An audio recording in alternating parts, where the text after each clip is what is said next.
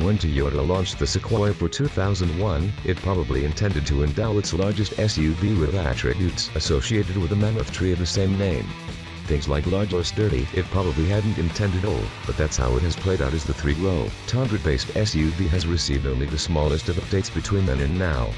For 2018, the Sequoia still hasn't been overhauled. Instead, it receives minor styling changes inside and out in its new standard active safety features as well as a TRD Sport model with slightly more aggressive styling.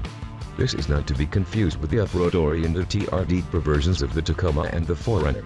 All 2018 Sequoia models benefit from a new face, a welcome change given that this huge sport utility vehicle has been wearing the same mud with no perceptible change since the 2008 update. LED headlights and fog lights are standard, while the grille has been reshaped and features different inserts depending on trim level. Senior 5, Limited, and Platinum models stick around, with the Limited and Platinum trims distinguished by a chrome bumper garnish. 3 new exterior colors: Midnight Black Metallic, Shoreline Blue Pearl, and Toasted Walnut Pearl. Sounds delicious.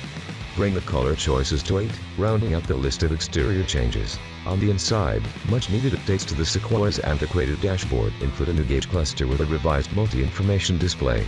The center console is new, too, for all the covered storage fanatics. The Sequoia TRD Sport supposedly touts the big rig's handling with standard bill stand dampers and TRD anti-roll bars at both axles.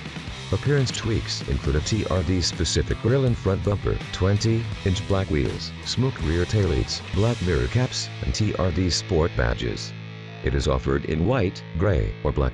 There's no word on pricing, but we should find out more information closer to the September on-sale date when given the news that Ford finally has a second-generation Expedition. After 20 years, the Sequoia will become the oldest tree standing in the big SUV forest.